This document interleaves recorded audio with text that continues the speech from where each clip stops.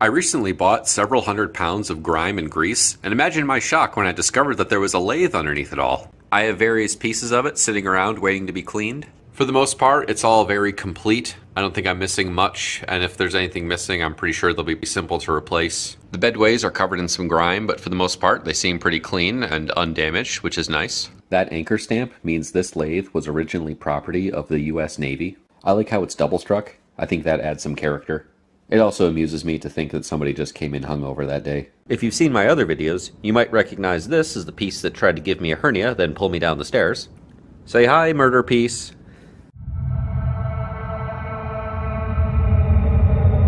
I'm going to take you along with me as I put this back together, and hopefully you'll share in the laughs, and I'll do all the crying for both of us. The first step to getting the lathe back together is cleaning off the pedestal and refurbishing this pulley a bit. I've got some light rust on the outside of this 3-step pulley cone, so I'm going to knock that off now.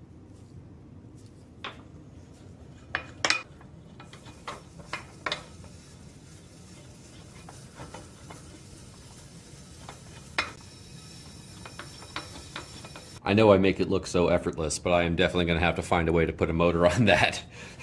I'm not going to make it cleaning these that way. Check out how good this fit is. You're not going to believe it.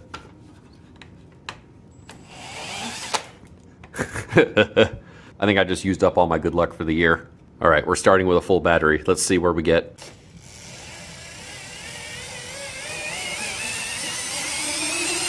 Oh my gosh, it's scary.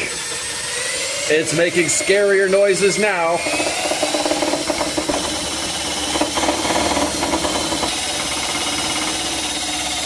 Oh my gosh.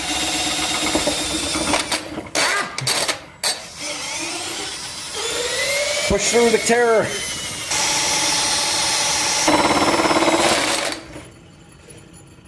It was definitely wise of me to not put a screw through that. That was just a press fit, which came unpressed very quickly.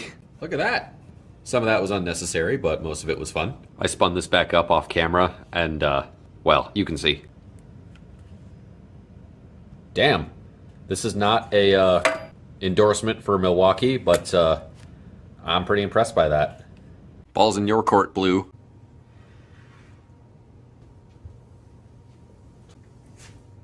I added a makeshift counterbalance to keep it hanging level. My pride saw me setting up that pulley system and said boo, but my spine was cheering.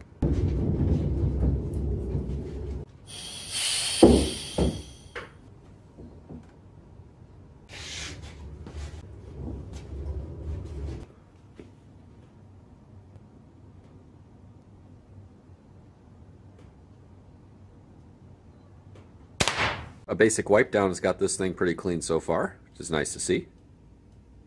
If you're thinking about buying a used lathe, let me show you a quick tip to see how that lathe might have been used during its life. Look for this part on the bed. Chips and gunk do not magically float up against gravity and get stuck in here. If you find chips up here, it's not magic, it was compressed air. Compressed air is generally considered a no-no for the health of your machine. Yes, it does get the chips off. Yes, I absolutely do it at work, but those chips will often find their way into places that you did not want them. There's other spots to look, but this is definitely the easiest one to see without taking it apart, and if you find it nice and clean in here, that's a good sign. I can tell from here that this thing is dying to twist on me the second I lift it, so I've got my anti-bump into the wall protocols already in place.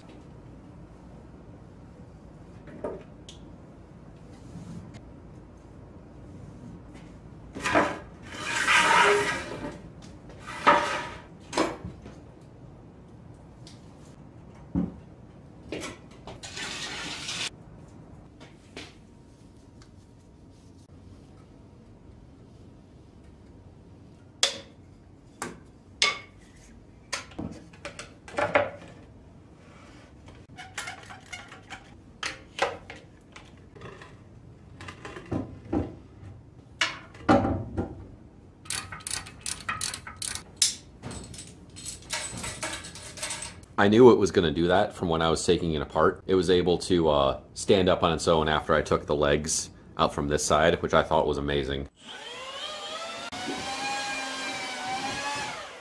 I hope I don't sound like a broken record, but it goes without saying that that thing is heavy.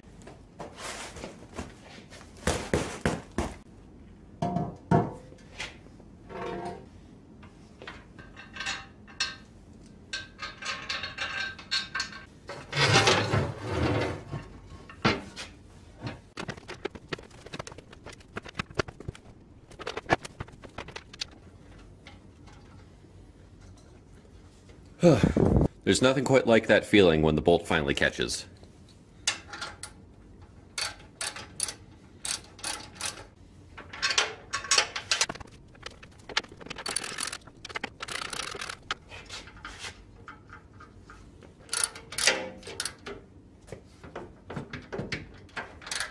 That was more trouble than I thought it was going to be. Look how far I pulled this thing off the mark. This is a pretty cool turning point to see, where the lathe is starting to look like a lathe.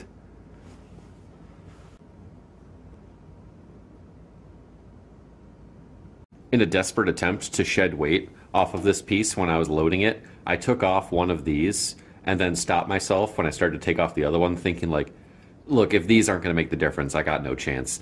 They weigh about maybe half a pound. I guess I'll never know if they made the difference. Now I've got to get them back on and connected to the chip tray. I think I'll have to crack loose the bolts that I just tightened on the legs to make it happen. Or maybe their engineers did a fantastic job and I'll be able to put this right on without having to do any of that. Let's see. A cool design feature I found on these is that they have these 3 embosses that form a raised surface. These 3 points describe a plane to keep this nice and tight onto whatever it's clamped to, and the height of this top emboss is just slightly above center line of these 2 bolt holes, so it's going to get forced into whatever substrate it's bolted to. That's pretty cool. I think I'll steal that and use it in my own designs. I swear this scratch was not my doing. These embosses are now making a lot of sense to me. I was saying earlier that they're for clamping to a flat plane, and they could probably do that, but this is not a flat plane. This is a curved surface. And to get a good purchase on it, they need those contact points. That is very, very clever.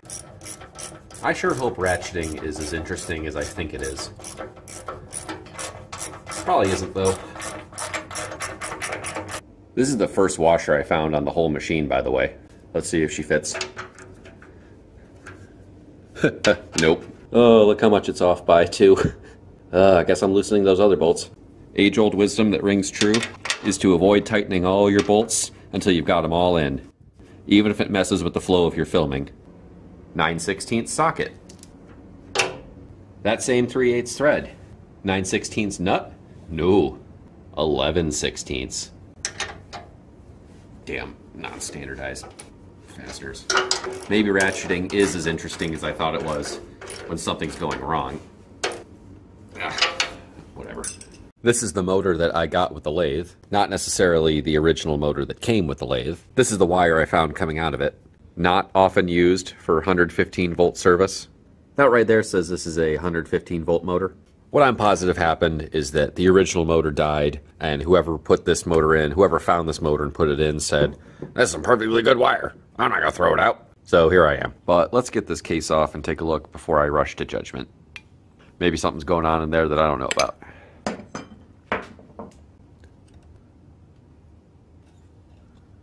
What the fuck? Huh. Alright, well, I think it goes without saying that this sort of behavior is a no-no.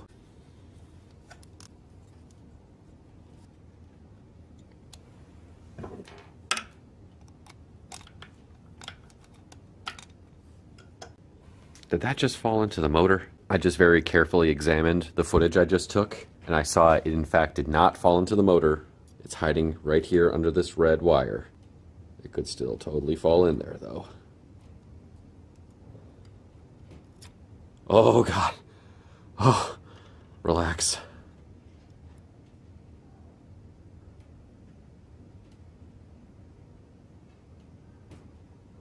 Oh, my God. I just started those threads off camera because I lose all motor skills when recording, apparently. Okay, glad that's over.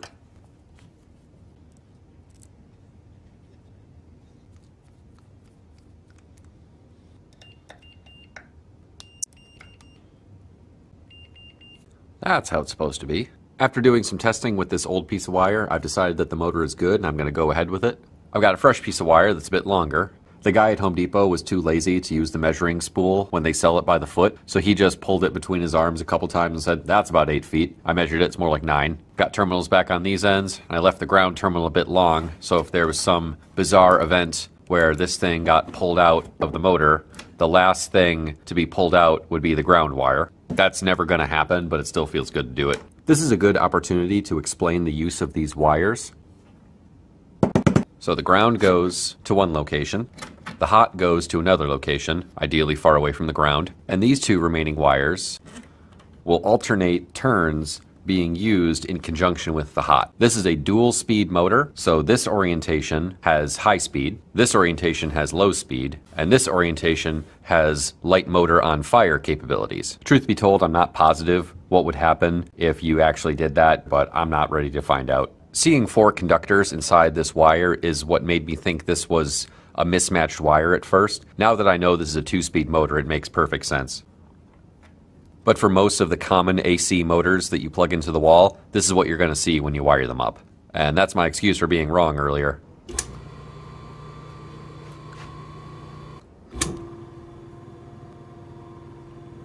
This is the armature that bolts onto the back of the lathe and eventually holds a switch. What we have is a hot wire that has gone up from the motor cable and back down through the arm, a white lead and a red lead from the motor cable. They don't look like it, but, well, actually. There, that's a bit more convincing. These leads were coming off of the motor, and this white lead was the neutral from the wall. So what we had there was low speed, high speed. And this green wire, I'm not going to call it a ground because that's not what it was doing. Hard to call it the ground accurately when it was bonded to the hot. When I wired up, it's going to be the ground.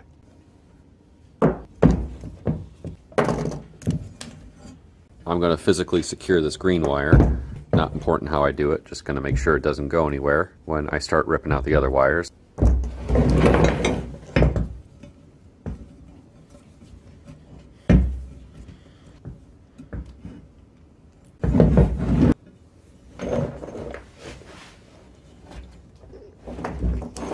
I actually wound up pulling it from the other side I thought I was going to pull it from.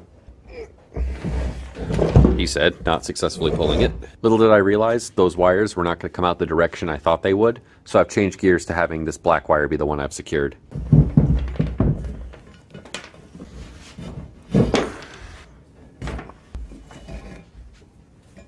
Here's the end of that black wire, and here's the other end that I tied in. That way when I was pulling stuff out this way, it wouldn't get sucked in and become unreachable from this side. This is my way of threading new wire, or at least some tool to pull wire.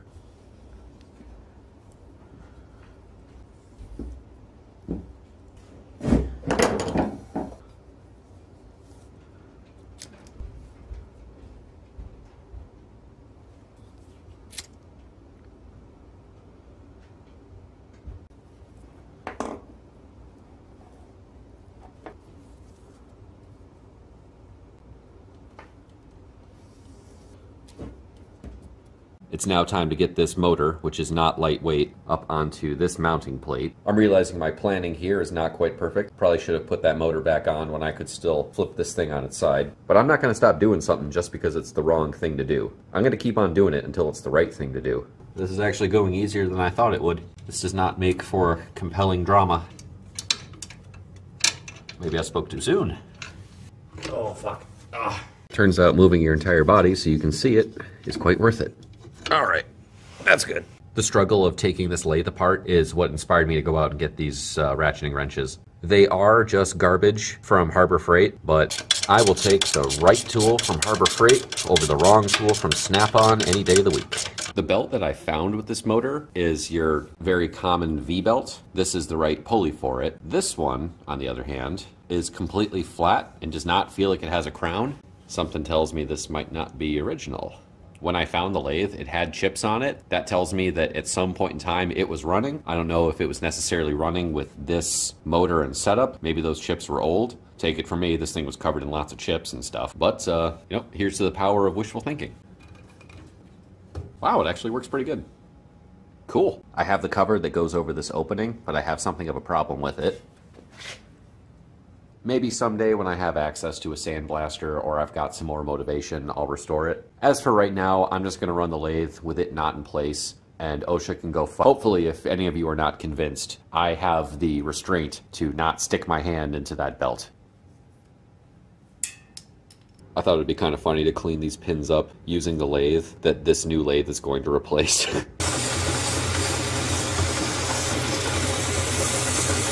I know shots like this are not the most exciting thing in the world, but I swear, if there is even one guy in a cabin in Iceland somewhere who finds them entertaining, I'm gonna keep doing them.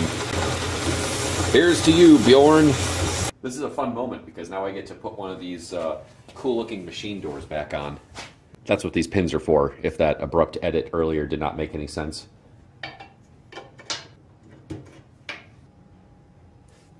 Just ignore that. I'm ready to put this other grate on. I think this is probably the coolest looking one on the machine. I don't know if this is original or not, but how I found this was with just a bolt and no washer. This might sound odd, but I'm a huge fan of that. I can't explain why, but I hate washers. Also, the head of this screw is completely painted over. No strong feelings on that, just a comment. I believe all flathead screws belong in the garbage anyway. This is definitely a job for a socket, but I think this is funnier. The headstock is in really good shape. I think all it needs is some light disassembly and cleaning. The back gears come in and out nice and smooth. There's a little bit of rust here, but that's easy to get rid of. These gears are used to change the direction of the input into the gearbox. The headstock has a gear coming off of the end that will engage with one of these based on what position this tumbler is in. Very glad these are nice and smooth. Of all the details on this lathe, I think this one is my favorite. This little squeeze handle that pulls this pin out so you can move it to the various positions. I just think it's really neat. I feel like a lot of this segment is going to be me saying, ooh, that's cool, and how this cover goes on is no exception. This little set screw here has a sharp point that goes into a divot there, and this one tightens into a corresponding divot, and they did a really clever job there, sparing themselves having to align a drilled hole through here. Pretty clever, South Bend engineers. 2 pieces of advice if you're trying to undo a nut that's attached to a gear. Jam something in the gear train that is soft, like this shop towel. And if you experience a lot of force while trying to loosen the nut, stop.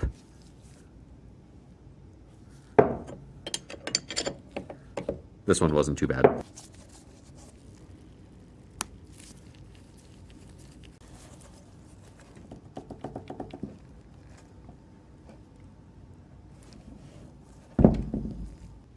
I want to have clear access to wipe down this face. So it is now with extreme caution I will take apart this journal bearing assembly again. There is something to expect in this one. That shim right there, do not lose that. Okay, plan B, that's not going anywhere. I'll work around it. Employee of the month right here. This cleaned up really nice. I like how it's looking. I had a lot of fun getting up close and personal with all these mechanical items. It's a really cool window into history looking at this stuff. These parts are over 80 years old and they still work great. I have one last cleaning chore that's kind of interesting. These standoffs that look like shoulder bolts held some idler gears. They could use a quick polish, but they're supposed to have a smooth running slip fit with these gears. I already cleaned this one out. As you can see, there's an oil port there that goes down into this chamber that then gives oil to the inside of the gear. When I found it, there was this hard substance that was stuck in there. It's really solid, and it resists the tweezers when I go to pick at it. I'm not positive if it's an old oil wick or it's just oil that has solidified over the years. Either way, it's got to come out, and I'll figure out what to do with it later. This is a hardened piece of steel. This is a very low quality, crappy drill bit, which would absolutely not leave a scratch, even if I missed and hit the edge. Very rare reason to use a low quality drill bit. Nasty. Yeah, that has some tensile strength. That's definitely a piece of oil wick that has degraded over the years. I'm going to put it back together now lightly, so I won't lose the pieces, but I'm going to order some of this and make sure I replace it. These gears are not the same size, so I will be able to tell for sure which way they go. Let's see if I can guess right on the first shot. I think you're the little one.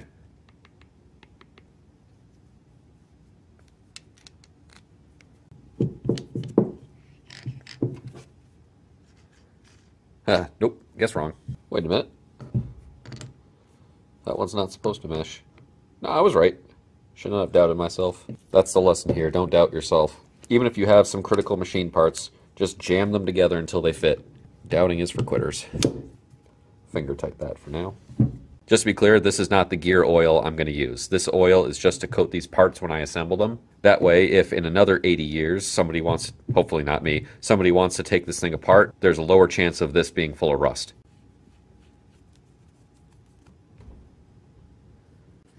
For a split second, I didn't know how to clock this thing, and I realized there's a key. It's like I failed an IQ test for a monkey. Resist the urge to hit it with a hammer. Don't do it. This is the first convenient thing I found. Let's try this. Good enough. Nice. Make sure to get these mating faces as clean as you can before you put them back together.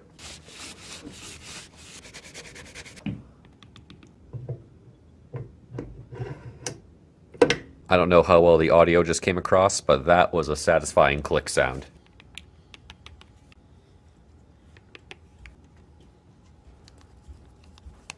Little shout out to my great-grandson if you're taking this thing apart. The reason why you did not have to get that off with a hammer is because I put some oil underneath it. And you're welcome. And also, your great-grandmother? Woo!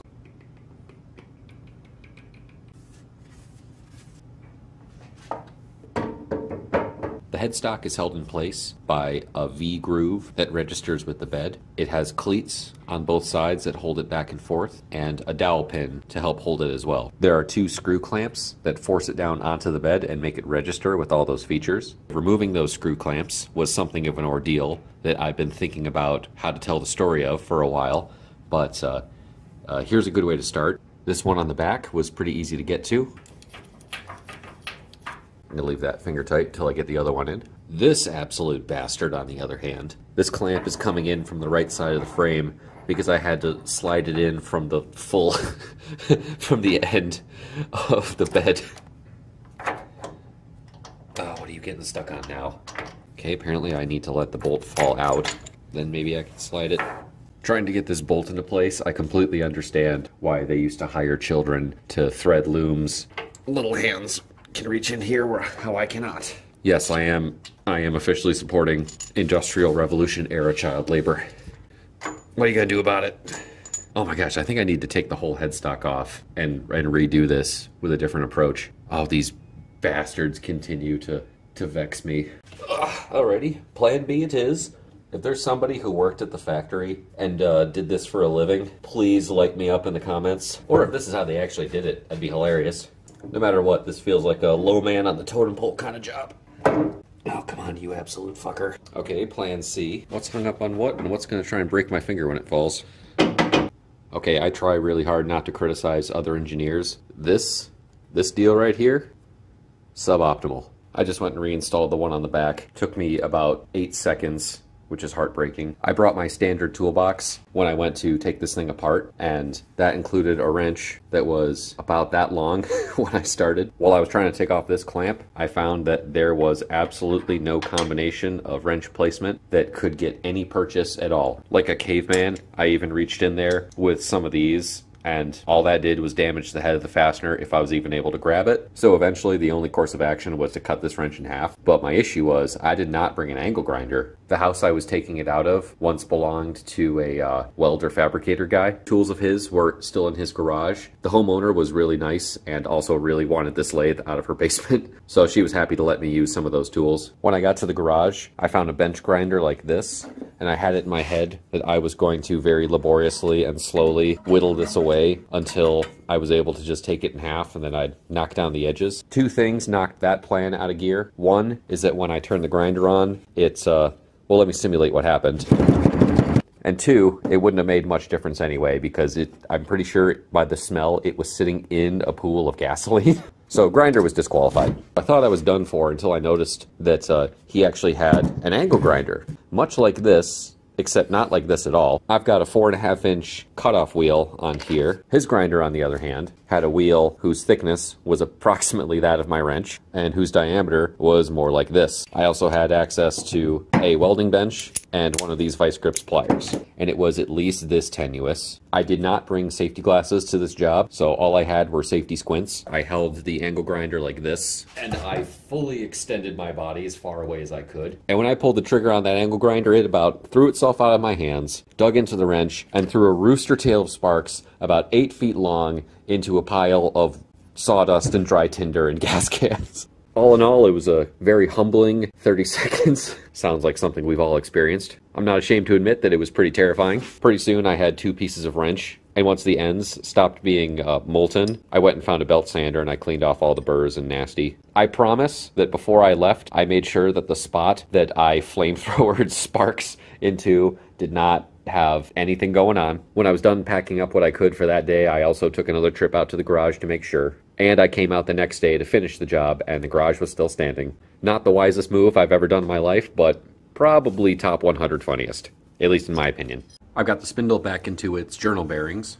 These are impressively smooth and precise. I'm going to start reassembling this side of the spindle bearing. This shaft collar that controls the end play of the spindle is moved back, so I got some room to work with. The felt wipers that sit in these grooves have been soaking in some alcohol. Nothing fancy, just some Smirnoff, just some isopropyl alcohol. Did not seem to do very much though. I'm not too worried about it. These are pretty easy to access if they need to be replaced. This is kind of a cool moment. Hopefully it goes well without any notable hiccups. So well so far, which just makes me suspicious. It turns, but it makes a little bit of a scary noise. Oh. Okay, it seems to be over it. Still pretty good. Alright. Inside this spindle housing, I found these shims, but they are made of paper. So right off the bat, my confidence is pretty low in those. This has not been improved by the fact that I have definitely dropped this one a couple times, and I'm not sure where it went back. I'm gonna wing it and see what we get. Come on, go in there. Piece of shit. These started off white when they were first put into the machine 80 years ago. So much for what the rubbing alcohol did. Probably because it's the wrong thing to use. Oh, what's the right thing to use? Probably just new pieces. Those paper shims are not ideal, but they seem to be working okay for now. I've got some mixed feelings about this chuck. It seems to be rusted up pretty good. It's probably stuck pretty hard on this spindle. What I do like is this. All things considered, I think this makes it worth the effort. There's lots of ways to get a stuck chuck off of the spindle. You shouldn't do most of them, but let me start with some of the least injurious ones. I've got a short piece of Diligath cord here. It looks like paracord, but I assure you it's much, much stronger. I'm going to use it to try to arrest the shaft from rotating.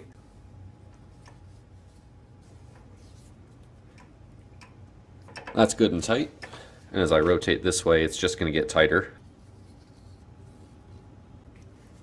That might work. I think the funniest moment in TV history is when Hank Hill is trying to get his regular size can of WD-40 open. So he pulls out a small can of WD-40 from a holster, squirts it onto the can's lid, and then pops it free. I don't have any hex stock, or else I'd be using that. And then give it a try with your handy dandy bolt rounder.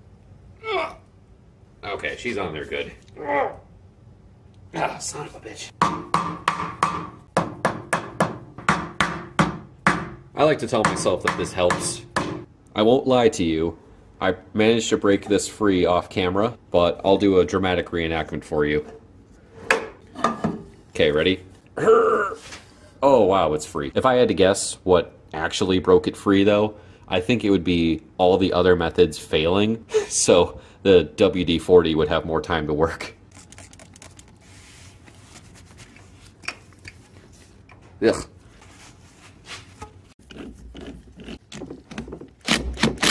Split washers. Split washers are stupid. This is what I'm trying to do to get that back plate off of there. It's kind of difficult to explain, so I won't. Tally ho. It's getting stuck, but I think I'm going to refuse to learn my lesson and persevere. Cannot believe I got away with that. It's still stuck in there. Thank you, spare piece of Delrin. I promise I will make you into something cool.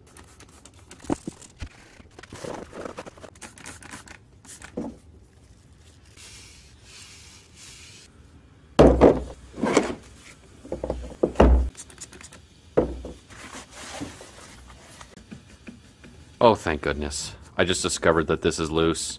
The second I saw these bolts, I thought I had another hammer and pry fest on my hands.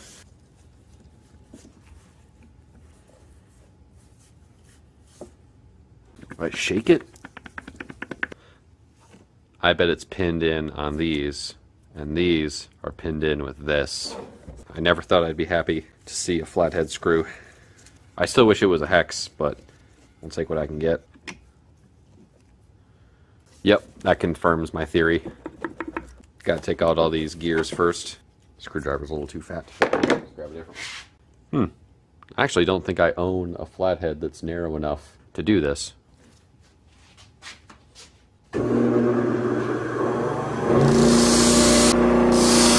Now I do own a flathead that is narrow enough to do this. Oh, that's cool. It was blue in there.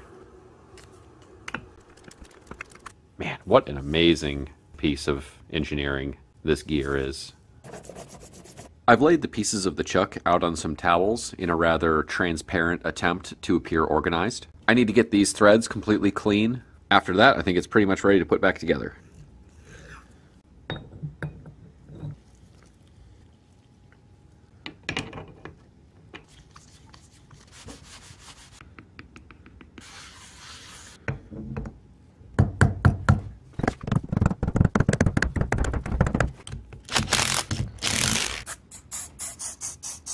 This is graphite lubricant. It came out of the can looking like spray paint and scared the living hell out of me. Boy oh boy am I making a huge mess. Most of the fasteners on this lathe are flathead screws, so it's pretty nice to find a socket cap screw on here.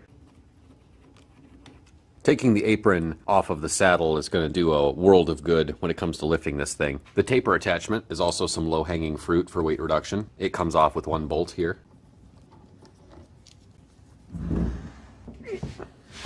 Or so I thought. Looks like there's a gib I can loosen here. Maybe that'll free it. That did it.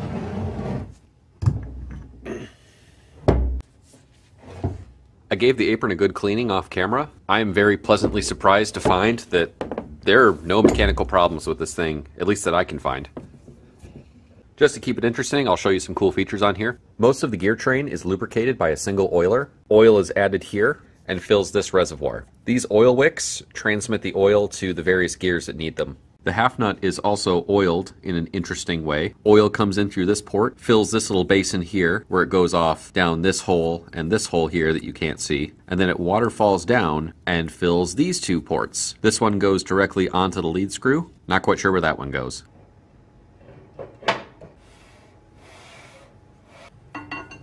Putting the apron back on has a chance to get exciting.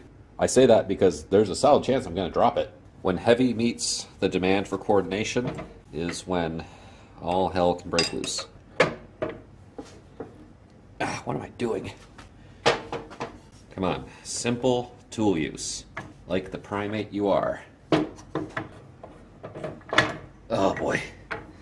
I hate turning threads and not knowing if they're going to catch or not. But when the threads do catch, that's cause for celebration. The gearbox is much easier to work on when you take this thing off. And I hate using adjustable wrenches, but I don't keep giant-sized wrenches around all the time.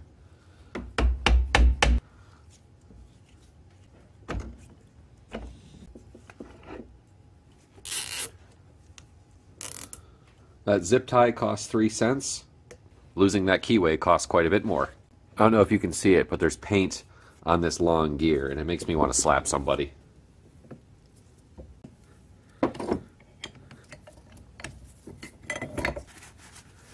Come on, who makes a hex cap that thin? Ow. I'm just going to keep squirting WD-40 on it, give it some time, and hopefully I don't have to hit it with a hammer like an idiot. I'm going to be very careful not to let it go into mesh with this gear here. Do not want to smack those together, but I will smack it back and forth a little bit. Alright, it's getting looser. Hey, it's a miracle. Gears are so cool. I think I figured out what this gearbox's problem was. This is the proper location for this gear to be in. It had degrees of freedom that let it go like this. In the past, this lathe was allowed to run like that for some time. You can see the points of this nut are actually damaged by the gear teeth. Additionally, this transfer gear was able to run too far to the left, and there was a clash between gear teeth right here that should not have been allowed. When this gear slides over to the right, one of its positions is meant to mesh with this middle gear, and the damage on these teeth prevent it from running smoothly with this one. What I have to do is clean up the edges of these teeth, clean up the edges of these teeth, and control the placement of this gear, and everything should be fine.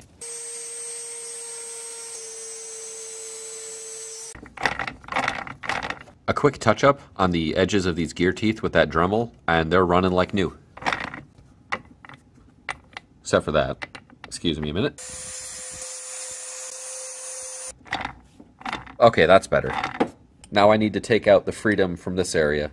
I can't have this gear sliding backwards anymore. I just whipped up this piece on my other lathe.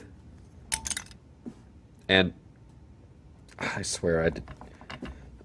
Dude. I swear that was not staged. Oh, come on. I'm gonna snap fit this onto this section of shaft, and that will prevent this gear from sliding backwards. Let me just push this out of the way for a second. Here's a sample of shaft that's the same diameter, and here's what's going to happen. Here's a helper tool to push that on there. I guess that technically works, but I totally missed, and I jammed it up in the corner. I mean, no, I can't leave it like that.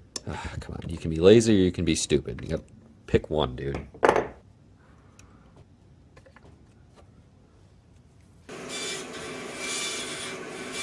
I put a flat on the back of that, and I cut this flat, so that'll help me control it when I go to push it. I am calling that a success. Not looking forward to ever taking that off if I need to, though. It's time to clean up the lead screw now. A method that some people use is to take a string and let it run through the flanks of the threads while it's on their lathe under power. I would only recommend that method if you're very tired of having 10 fingers. I've got the lead screw set up in my lathe here, and it's kind of funny that my lathe can hold the whole thing. I have a special method of doing this that makes it much safer than spinning it under power. I've disengaged this drive lug. The spindle now rotates essentially free of these pulleys. The only thing driving the shaft is the frictional forces between the shaft and the pulleys.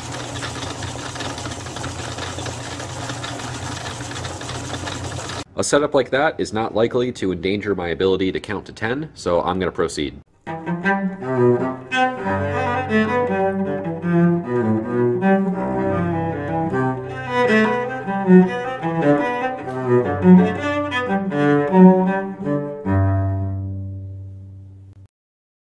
That worked out pretty good. It's nice and clean now. I did not realize that there was another lathe in the background of the shot. There was actually a casualty while doing this, but funny enough, the lathe was off, and it was a knuckle buster I got while I was wire brushing this part of the screw, and my hand slipped off and bashed into the dovetail of my tool post. Pointy little bastard. Now, if you absolutely must clean your lead screw and you have to leave it on the machine under power, my advice, if you absolutely have to do it, is don't. The lead screw is held in place with these two jam nuts. Here's my normal thickness 7/8 wrench. Now, I'm not proud of this, but I'm doing it anyway. Yes, I am ashamed. No, I am not going to go out and buy a thin 7/8 wrench just for doing this. Caveman method worked just fine. Getting these gearboxes back on by yourself can be kind of difficult. You have to be very careful not to bend this lead screw while holding this gearbox out in space, threading the lead screw through the worm gear on the carriage, making sure that you get the keyway in the right position, and then sliding it over to the headstock, holding it in place, and putting in these screws to hold it up. To make the job easier, I built a lift system that will help me out. I've had the idea for this system in my head for quite some time now, and I've never found a good reason to use it. This is not a good reason, but I think it's about as close as I'm going to get. And I'm just really curious to see how it's going to work, so I made it for fun. Here's a diagram of the system I'm using. The pulley on this orange rope lets the system move left-right. The red rope is able to slide through these pulleys and leave the work at a constant height, or to move with this degree of freedom in opposition to the counterweight. The workload could be anything. Here I'm representing it as 5 Imperial Standard bananas. The counterweight has a ×2 mechanical advantage, so I use a counterweight that's slightly more than half of the workload. That extra weight helps overcome friction. The overall effect is an assistance system that lets you move in the XY plane as shown here. And if you tune in the ratio of the workload to the counterweight, the friction in the pulleys will hold the workload still if you release it.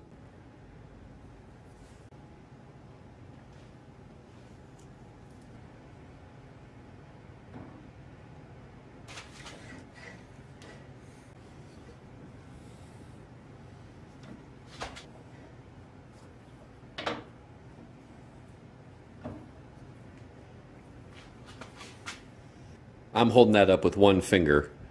I can even readjust the camera with my free hand.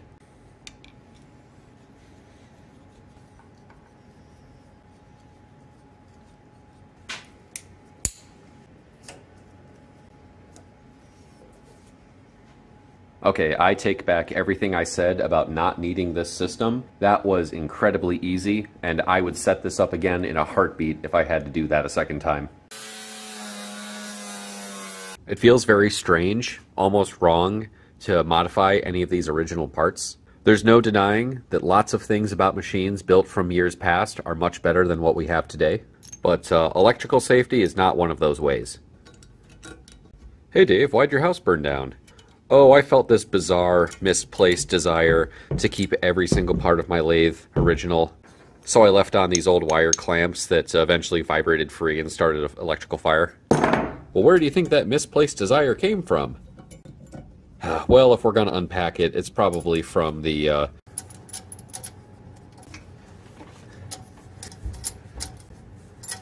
Oh boy, am I uncomfortable right now kneeling on the floor.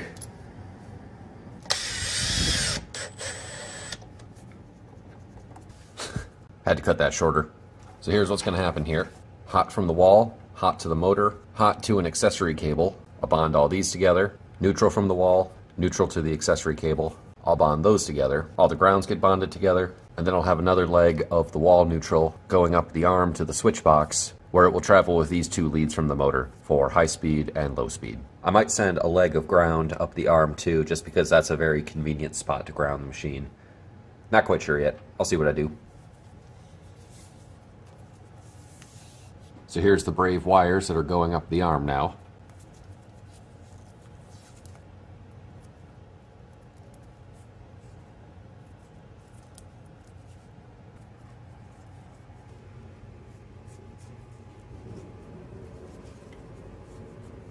I do have a switch that's a bit more original to this machine, but it's in a condition that I don't really trust, so I'm going to use these as a temporary measure. This is a basic on-off switch. It has a jumper that connects it to this three-way switch. In the up position, power is going to go to this lug. In the down position, power is going to go to this lug, and that's going to be my high and low speed selection. I cannot believe that I got all the way through wiring and explaining these before I realized that I forgot to put the wires through the electrical box that I have. I made this little bushing here to keep the sharp edges off the wires.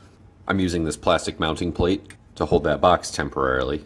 This will electrically insulate the box from the arm, so I'll need to have some kind of jumper that connects them for the ground.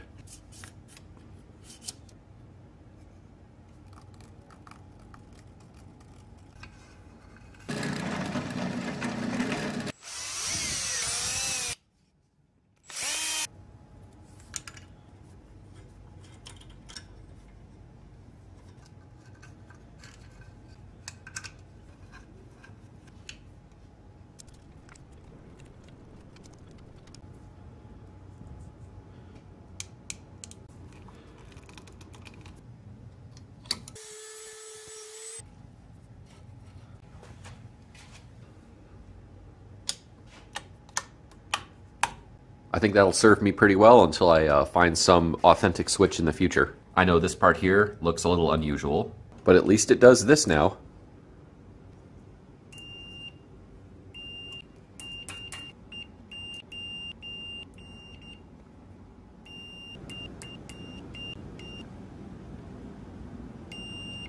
That sort of functionality will reduce your chances of dying from electrocution, thereby allowing you to find other means to shuffle off this mortal coil. I've got my accessory power cord wired up to a plug, and my main power cord is wired on as well. This is a pretty cool moment. I'm ready to plug it in and try it out.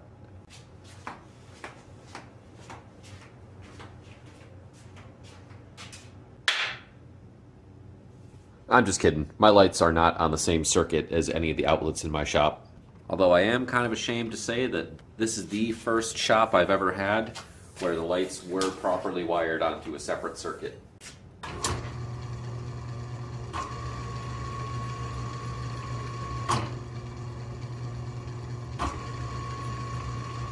One of the things I had to replace on this lathe was the original belt. I found this one online. The original was 1/4 inch thick leather. This one is a modern material. It's also not quite as wide, but it looks like it'll do a good job. This is the place I got it from. I gotta say, I really like their business card.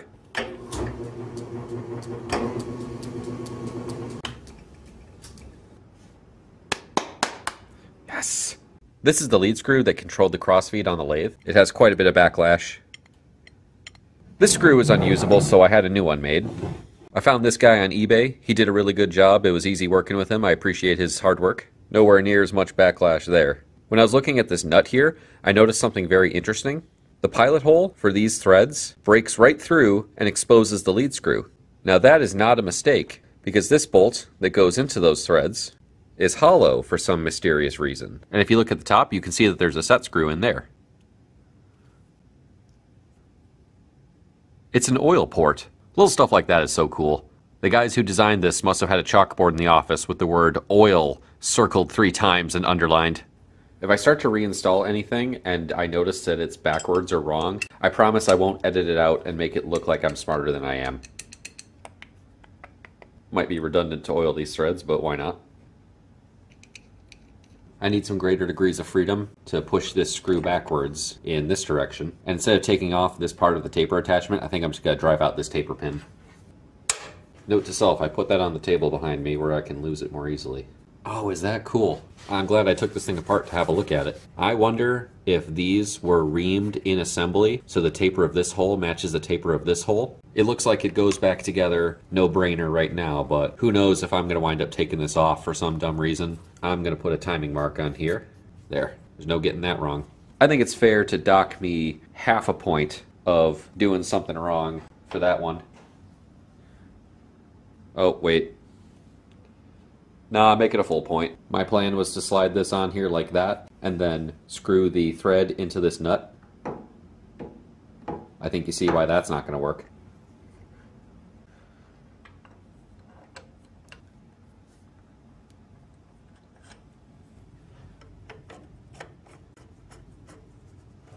I gotta stop bumping the camera. I'm gonna give you guys motion sickness.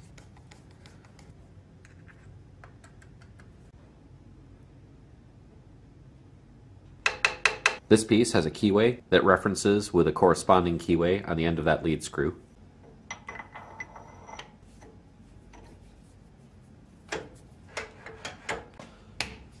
Well, I just realized that this needed to go in first.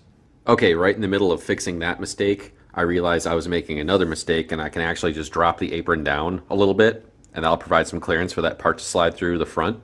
I'm still going to dock myself all the points that I lost backtracking like this, but I gotta have a special category for points I lost doing the wrong thing while I was doing the wrong thing. Whatever.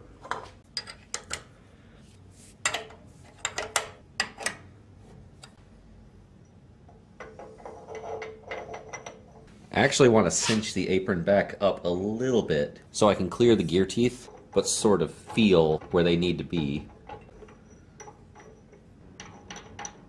Nice, I can see they're meshed in there. For the record, I want to note that I did have the forethought to loosen these bolts. That way when I dropped the apron down, this lead screw had a degree of freedom to move. Paying attention to this part of the carriage reminded me of this scratch here. This scratch was not my doing, and also the original screw here was a flathead. I think somebody was having a bad day back then.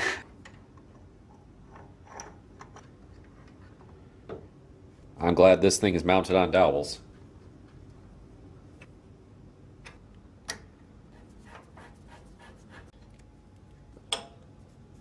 This 0 was absolutely etched in assembly.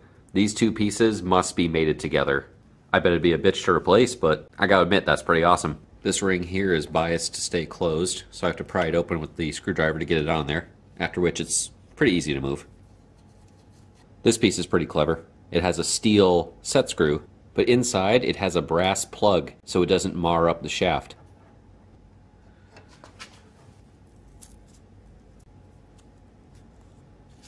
That's how you avoid losing a machine key. I just got down on the level of this keyway. I realized it's not a keyway at all. It's a drilled hole, and this is not the original key at all. I cut a short piece off the end of a cheap 1/8 inch drill bit instead.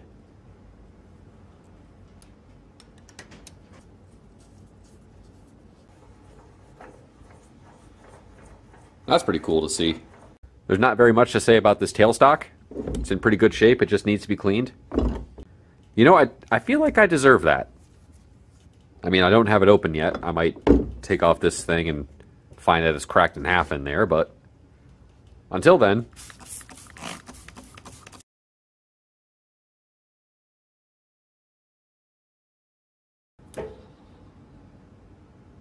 This concludes the segment regarding the tailstock.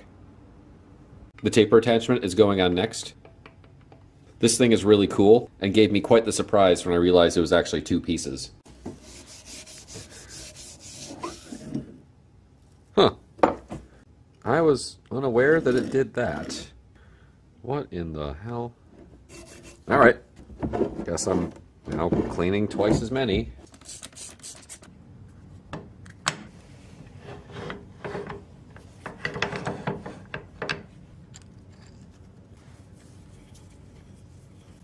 I could probably edit together a full minute of me struggling with threads. I hate to add a washer to an otherwise respectable machine, but socket cap screws have quite a bit less bearing surface than hex caps. Here's the taper attachment in action. As I move the carriage this way, this tapered dovetail is going to push the cross slide this way.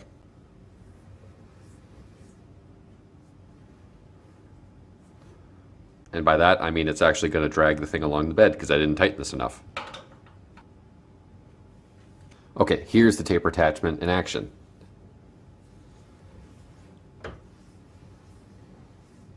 Kind of hard to see and not very exciting. Here, I'll tilt this more extreme than you'd normally see.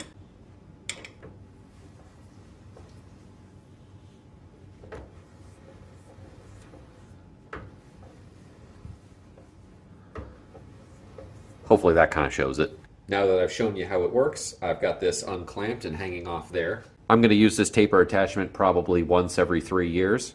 And when I'm ready to do that, I'll put this back on. Reassembling the compound slide is a job that'll go easier at the bench. How the hell did this go back together?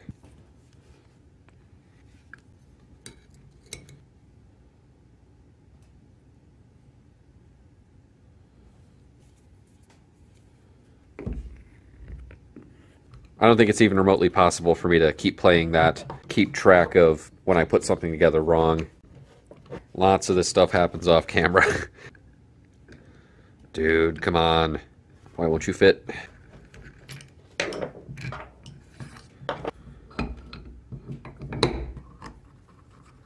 Is this... Oh, thank God, it's right-hand thread. Kind of odd when the threads get worryingly loose like that. Oiler for the screw. Indicator for that dial. Nice and bent to hell. Also sort of stripped out. Good enough for now. The compound slide is held in this hole via these little hardened pegs, and these are pushed in with some jack screws. This is not just a flat plane they've ground on the end. This is actually a concave radius. Just gotta use the power of mental thinking real quick to know which way to orient that. And what you do is just press them below the face there. There's two of them. Very careful to keep that orientation from rotating.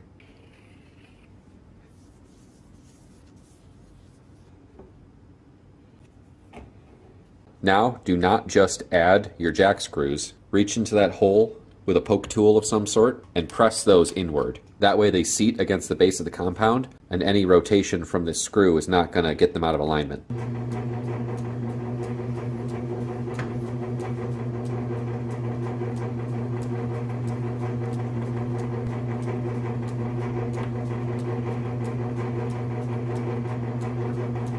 It's starting to look like a lathe and sound like a lathe and rip your arm off like a... I'm getting pretty close to done here and I'm fairly excited about it. I just got done hitting as many of the lube points that I could find. I'm using a non-detergent SAE 10 weight oil and I'm using it for everything. Only the spindle bearings should receive SAE 10 and everything else should get SAE 20. I'm just going to use the 10 weight oil for everything. That way I don't have to keep a bunch of oils in organized cans. And if there are any South Bend purists out there, I hereby invite you to come to my house and fight me on my front lawn. If you're having a hard time sourcing 10 weight oil, go to your local auto parts store and ask for non-detergent 10W20, 10W30, either of those oils will work. The 10 in 10W whatever refers to the viscosity at room temperature, and the other number refers to the viscosity at an engine's operating temperature. And I don't know how you use a lathe, I'm not here to judge, but when I use a lathe, it is usually not at the temperature of an engine.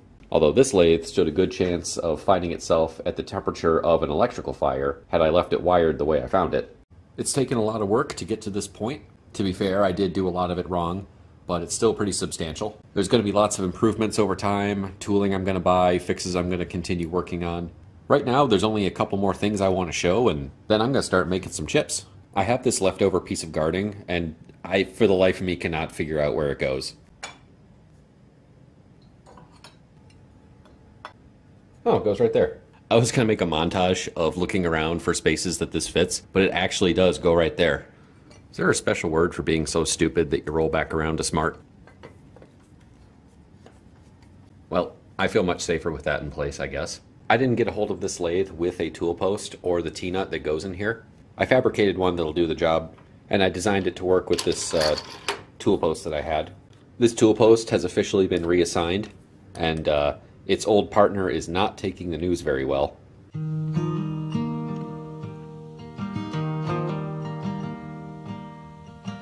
I woke up cold and out of touch.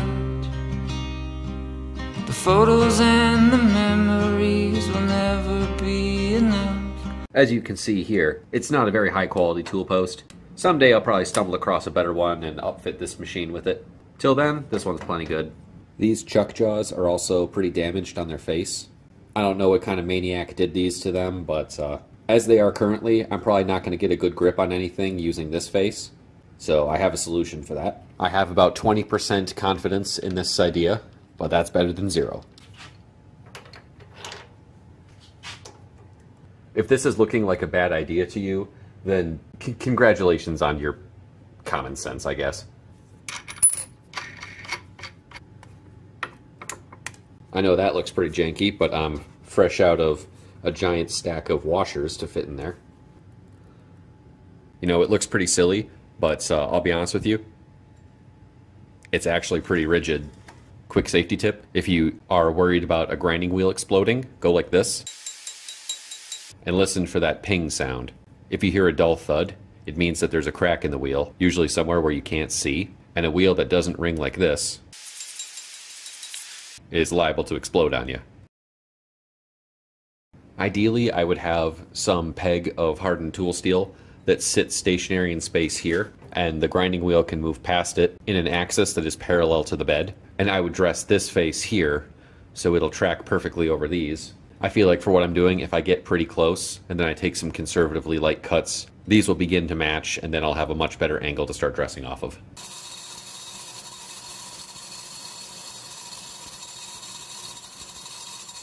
Before I start grinding, I'm going to clamp the jaws down on this piece of urethane. That's going to make sure that their teeth are engaging with the scroll inside, all in a similar way to each other. I've taken some measures to catch some of the sparks that are going to come off of this. It's not overly sophisticated, but I think it'll do the job.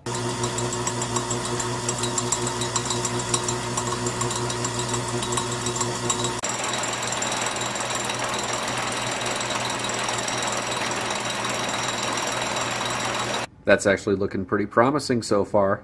I'm surprised I'm getting away with this.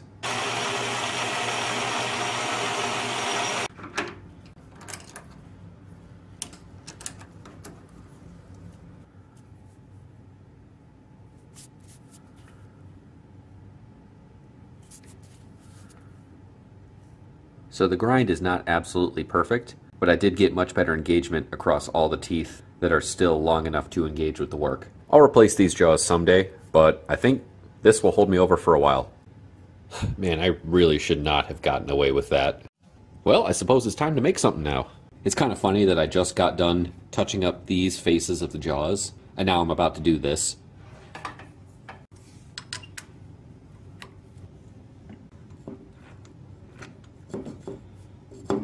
Dude, what? Oh, come on. Just small enough to not fit on those. There we go, that'll do it. So I'll be honest with you, I don't really have a plan. I'm just gonna make some chips and have some fun. transition sequence.